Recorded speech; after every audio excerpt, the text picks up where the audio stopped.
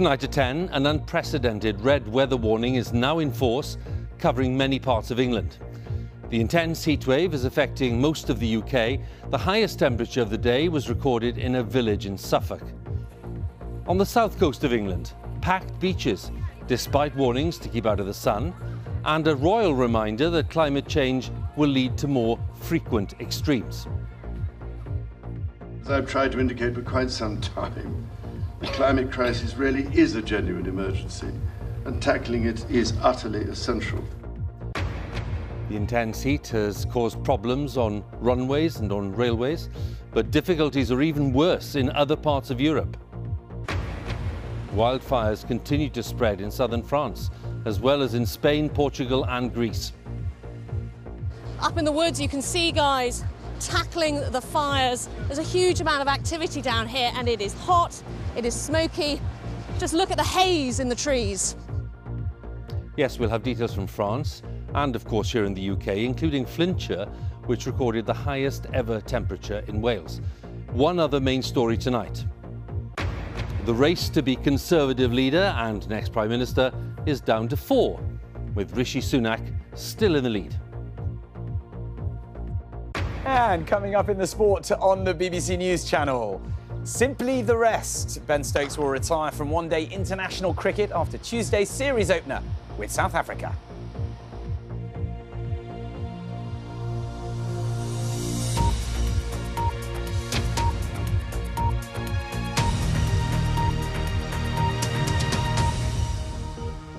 Welcome to BBC News at 10.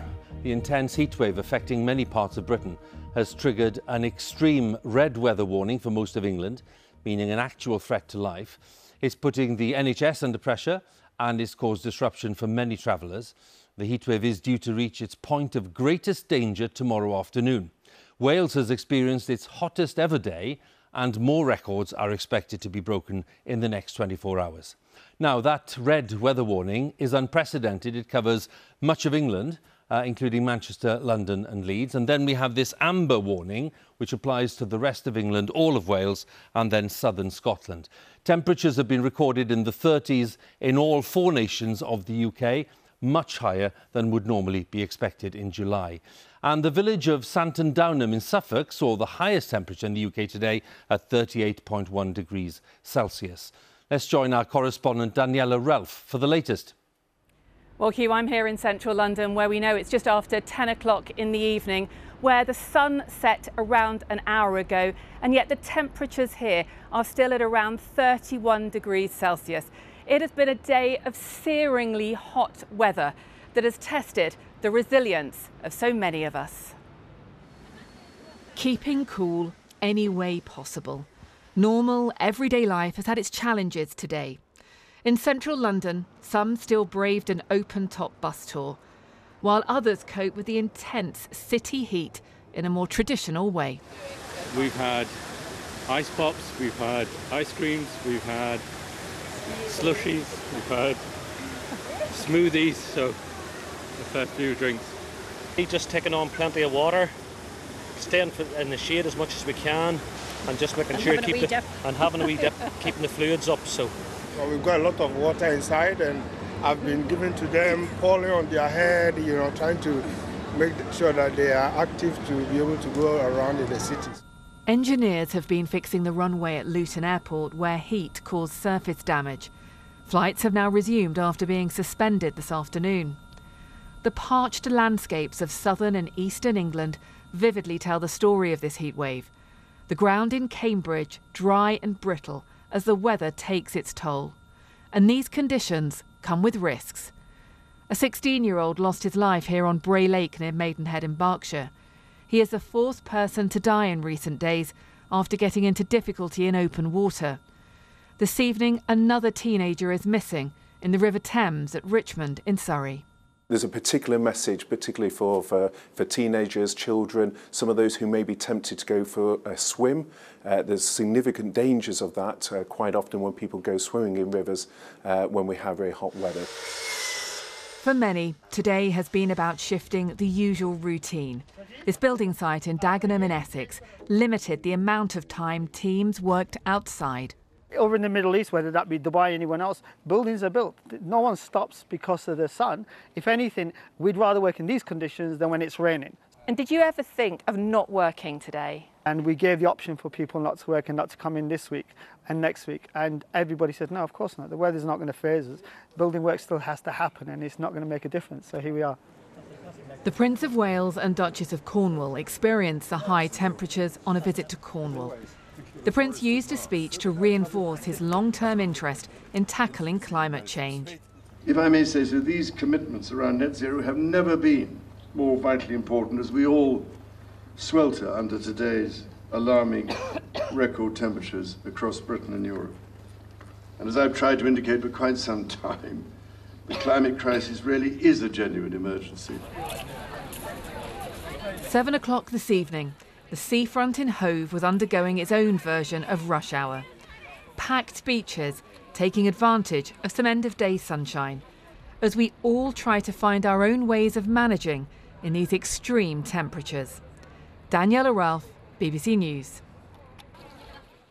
As we mentioned, it's the first time that the Met Office has issued a red warning since the system was introduced last year.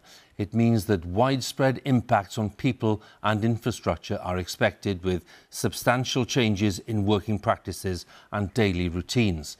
Now, among the places badly affected were schools and care homes and zoos, as our North of England correspondent Danny Savage reports now from Doncaster. Right, Year 4, it is our first break time of the day. We are going to go outside and enjoy... At this primary school in Doncaster, things were looking up for Year 4 this morning. Much needed ice pops. An early break outside, but with some restrictions. On the parched grass, they had to stay in the shade. No running around. I understand it. If we're running around in the sun, then we might actually get poorly and we might get sunburnt and it might hurt us. You can tell there's been a lack of rain. At lunchtime we're going to keep the children in all together because obviously it's midday, the sun's at its hottest, and we think it's safer for them just to stay inside at that point. But it's quite nice getting out for some outdoor learning as well this morning in the shade. At Thornhill House Care Home near Barnsley, they were doing everything they could to keep the residents cool and safe. There were drinks everywhere, along with more ice lollies and salad on the menu rather than cooked meals. The residents have said they want more salads and things like that over the next day or two. Is that a good thing, working in a kitchen, a bit less heat? Well, yeah, because you've not got to have cooker on in these degrees. So, yeah, that's good that they want salad, yeah. Healthy as well. But convincing the elderly to stay indoors isn't always easy. Some of them can be quite stubborn, but in the end, like, they know we're doing it for what's best for them, and they do listen. They're good. Bless them. By lunchtime, Doncaster was one of the hottest places in the north of England. The local wildlife park had closed to all visitors so they could concentrate on animal welfare, like chucking ice cubes to the polar bears. The bears, they're sort of like primary concern in this heat. You know, want to make sure that everyone's as safe as possible, and the decision was for the safety of the workers here today, the public, and, you know, our animals. We want to make sure everyone's staying safe. As the heat built, trains were ordered to go slow, 20 miles per hour in places in Yorkshire. This is the East Coast main line at Doncaster, and this train is heading north to Inverness, already running about an hour late because of speed restrictions. And tomorrow, with the temperatures forecast to be even hotter, LNER are running no services on the East Coast main line, south of Leeds and York. Other operators, including Lumo and Grand Central, will also not be operating services on the line south of Newcastle tomorrow. There's already been a record number of wildfires in England and Wales this summer. This one near Wakefield added to the total this afternoon. Danny Savage, BBC News, Doncaster. Well, the overwhelming consensus among scientists is that climate change is increasing the likelihood of exceptional heat waves in Britain, where people, of course, are not used to such high temperatures. And weather experts say that the heat waves are becoming more intense, more frequent, and the temperatures of 40 degrees Celsius are now far more likely in the UK. Our climate editor, Justin Rowlett, is with me in the studio to explain more. Justin? Thanks, Huw. Well, first off, as much of the country endures these record temperatures, the obvious question is, why is it so hot? And that is simple. Southerly winds are bringing hot air up from Africa, which is helping drive the brutal heat waves that Spain, Portugal and France have been enduring. Now, those same southerly winds have brought that blistering heat here to the UK. What makes it worse is a weather system called a heat dome. It sits like a lid on a pot over Europe, as you can see. The sun heats the air, but it remains stuck within the dome. So look at that, it's pushed back down to the parched air, raising temperatures higher and higher. We're not ruling out further heat waves. Continental Europe is very hot at the moment, and the Northern Hemisphere is really hot. There's heat waves in the United States, there's heat waves in China, and it's certainly looking like this summer's going to be much warmer, and we're going to see a lot less precipitation than we usually see. How does this compare with the past? 1976 is perhaps the UK's most famous heat wave. Temperatures hit almost 36 degrees, so lower than today, but the hot weather went on for days and days. And extreme heat is getting more common. Of the top 10 hottest days since the Victorian era, when records began, 7 are in the last 20 years. And remember, this is all happening at just over 1 degree of global warming. So what about the future? Well, first off, we don't yet know what this summer still has in store for us. The Met Office says it hasn't ruled out the possibility of more heat waves this year.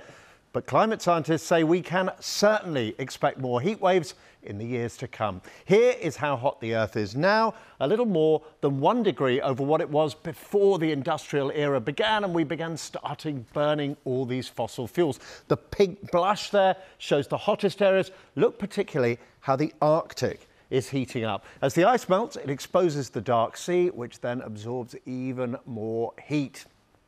Now this is what the world would look like at 2 degrees of warming. The Arctic is way hotter now. Look at that. At the moment, the world is on track to get a little bit hotter than this if countries stick to the commitments they've made to cutting emissions. And what happens if they don't stick to their carbon cutting promises? Well, if the world does nothing at all, the worst case scenario, this is how things would look. Temperatures are now 4 degrees above pre-industrial levels. And look how much of the whole world is now significantly hotter. And that is why cutting greenhouse gases is so important. That's how we're going to keep the number and the intensity of future heat waves to a minimum. Huw. Justin, many thanks again. Justin Rowlatt, our climate editor, with his analysis there. Well, health officials say that the heat has put extra pressure on hospitals, but so far they're just about coping. In older hospitals, well, they've taken the decision to cancel routine outpatient appointments and non-urgent surgeries because of the very high temperatures in some of the operating theatres. Our health editor, Huw has spent the day at one hospital in South London. A memorable day for Cade and Cavorm, and not just because baby daughter Adea had arrived. Born this morning in a heat wave, they'd brought in their own fans to try to keep cool. I had my mum fanning me with a handheld fan. I had my husband holding the fan right up to my face because I was sweating as I was pushing. So it's a lot of adjustments we've had to make, but we've made it. Housekeeping the fantastic. And we're going to go in the ward now, aren't we, with it? Here at St Helier Hospital, extra drinks for patients to keep them hydrated were being delivered. Dahlia was one who was relieved to have a regular supply brought to her bed. There's always cold water for it, and they put ice cubes in there. When they change it and put ice cubes in. Lollies, ice creams. But dealing with the heat is very difficult. The buildings predate the start of the NHS in 1948. There's no air conditioning. As we're standing here now, this actual prefab building, it's a bit like a greenhouse. So it's additional temperatures, despite all of the windows and us trying to do everything in our power to reduce the temperature. Staff needs to be continuously hydrated. Our patients have to be hydrated. So tiring very, very easily in these extreme temperatures. It's the middle of the day and it's already 30 degrees here in A&E. The heat has added to the extreme pressure seen in units like this and increased the strain on staff. Hi, so another busy day. Doctors here are concerned that based on previous experience, a heatwave can store up problems which last more than a few days. The impact of heat on long-term conditions lasts for many days, even when the temperature has dropped. So we're anticipating an increased number of admissions and attendances today, but we will continue to see the impact on our services of this heat wave for 10 to 14 days forward. Just getting some for the 6th floor renal department. Ice lollies were free for staff at the hospital, and some were also taking them up for patients. They're complaining a lot that it's very hot and stuff. The windows aren't fully open, but ice lollies will treat them. NHS England said almost all services had continued to run, but they know that tomorrow will bring more heat and further challenges and pressures.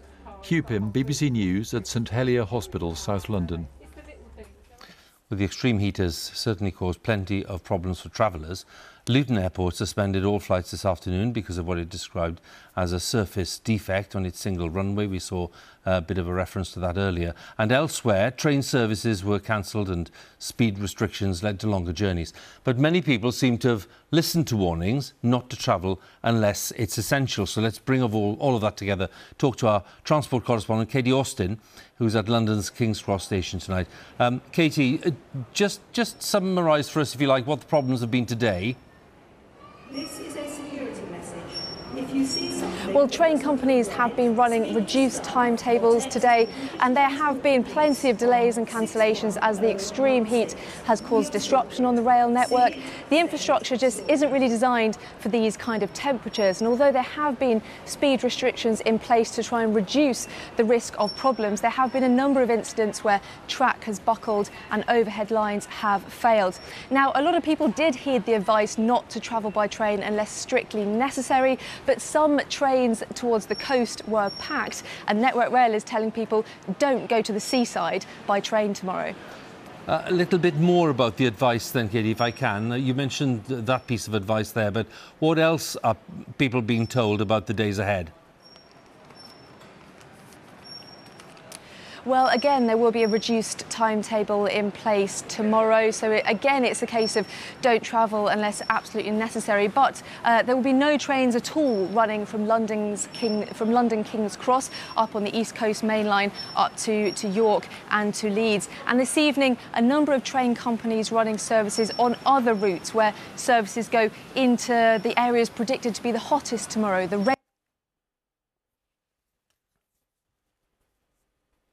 If you like, of the Met Office's warning. Well, they are telling people do not travel tomorrow. I'm sorry about that. We obviously had a bit of a glitch on the link to Katie there, but we got the message, which is that people are being advised not to travel really unless it's necessary. And Katie there telling us about the problems, especially out of places like King's Cross on that East Coast main line. So beware of that. If you're planning to travel for whatever reason, clearly there'll be quite a lot of problems on the way. Now, let's move on to some of the problems in other parts of the world, especially in other parts of Europe, which are experiencing an even bigger heat wave with extreme temperatures and wildfires in Spain and Portugal and Greece, forcing thousands of people to flee their homes. In France, officials say the country is experiencing an apocalypse of heat as large wildfires burn in the southwest of the country. Our Europe correspondent, Jessica Parker, has the latest. Into the forest and the front line of an exhausting battle. And one that today we were given special access to.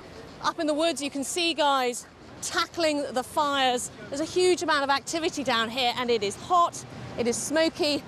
Just look at the haze in the trees. The smoke thickens the further in we go. The flames suddenly all too apparent. The fire rekindles in many places. We have to be very careful with these conditions. We're in a pine forest. The vegetation is so dry here, and with the temperatures, the fire reaches the top of the trees very quickly. Flames reach up to 80 meters high. Along here, we were due to reach an evacuated campsite by the coast, but we never got there. Things were getting worse. You could see it on the ground and in the sky.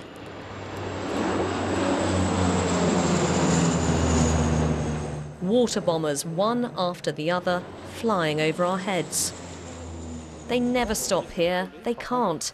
But soon we, along with others, are told it's time to leave. Back on the main road, the thousands of evacuations were plain to see. Smoke means for many, it's just not safe to stay. Here at this centre, you can at least take a moment. Cool down. It was very smoky this morning. It's very bad for the lungs. I knew there were problems coming, so I prepared a grab bag. Even the medications for my dogs were ready to go. For some, it's a matter of frantic phone calls to find a place to sleep tonight. Who knows when they'll get to go home. It can be in a few days, it can be in a few weeks. It's very difficult now to say, but we'll try to make people come back to their house as soon as possible. France's wildfires seen from above are an alarming sight. Winds and over 40-degree heat made for a destructive mix today.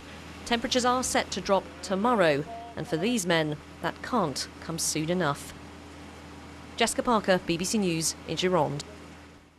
So how do things look tonight in southwestern France, which is very badly affected? We're going to go to the town of Landiras, which is in the southwest, and Lucy Williamson, my colleague, is there. Lucy, what can you tell us? Well, it's been a day of extraordinary temperatures here, a dozen records broken all along this western coast of France, and that hasn't made the job of firefighters here any easier. They're now tackling blazes in two broad areas. You saw one of them in Jess's report. This is the other one near the village of Landiras. We've just been down the road just before I came to speak to you, and the fire trucks are out there tonight, still trying to tackle those blazes and get them under control. A total of just over 30,000 people have now been evacuated from these two areas. More than 16,000 hectares of land have been destroyed. And this afternoon we got news of a third blaze beginning in an area south of here. That meant that resources had to be diverted to try and stamp that fire out before it too got out of control.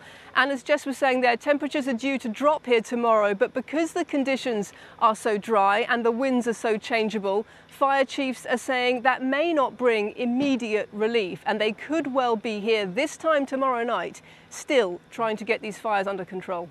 All right, Lucy, many thanks again. Lucy Williamson in Landiras in southwestern France. By the way, plenty of information on the heatwave on BBC News Online, including the latest travel advice, that's essential, how hot it is where you are, if you want to see some of the statistics, and some tips as well from medical experts on trying to stay cool in the weather. Head to bbc.co.uk/news or use the BBC News app. Right, let's move on to the day's other main story. In the latest round of the contest for the Conservative leadership, the former soldier Tom TUGENDHAT has been knocked out, leaving 4 candidates to succeed Boris Johnson. Now, Rishi Sunak, the former Chancellor, led the pack again, and he took 115 votes there. Penny Mordaunt was second with 82. Foreign Secretary Liz Truss there on the right with 71. Kemi Badenoch on 58. And there's Mr TUGENDHAT on 31. He was last, so he now disappears from the race. And over the next few days, the 4 will be reduced to just 2, the final 2. And then it'll be Conservative Party members who will vote on the winner. And the result will be announced on September the 5th. Our political editor, Chris Mason, has the latest. Hubbub in a heatwave, democracy of sorts at dusk. I have the results of the third ballot. Round 3 of Conservative MPs deciding who they want and who they don't want to be our next Prime Minister. Tom TUGENDHAT is eliminated from the election. The other candidates are able to go forward to a 4th ballot, which will take place tomorrow. Another defeated candidate, but this time not one willing to endorse anyone else, at least yet. Well, thank you very much. That is the end of the road for me for this race. But look, it has been an amazing run. I'm incredibly proud of the team. I'm incredibly grateful to all the supporters who've been with me. The former Chancellor Rishi Sunak is still the front-runner, nearly doubling his lead over second-place Penny Mordaunt, who actually lost a vote compared with round 2. Good morning. The Foreign Secretary Liz Truss finished 3rd again, narrowing the gap to Penny Mordaunt. And here's who finished fourth, Kemi Badenoch, on her way this morning to try to drum up more support. I'm going to be fighting hard for every single vote, and I'm not taking anything for granted, but I'm optimistic. Thank you. While Tory MPs voted upstairs, downstairs in the Commons chamber, the start of Boris Johnson's parliamentary swan song, defeated but demob happy, pointing out he crushed Labour. We sent the great blue Tory ferret so far up their left trouser leg they couldn't move. We won the biggest Conservative victory since 1987, the biggest share of the vote since 1979. We won seats they never dreamed of losing. Despite knowing that he'd been fired from job after job for lying, they elected him to lead their party. And he behaved exactly as everyone feared when he got into Downing Street. He lurched from one scandal to the next. Let's reflect on a man who should never have been put in office in the first place. A man that simply shouldn't be here for a minute longer because he demonstrated no dignity in office, in the highest office in the land. And incidentally, what does an outgoing Prime Minister ejected by his own side do while waiting for his replacement? Well, he appears to be enjoying some of the perks of high office, filming himself here as a passenger in a warplane being refuelled mid-air.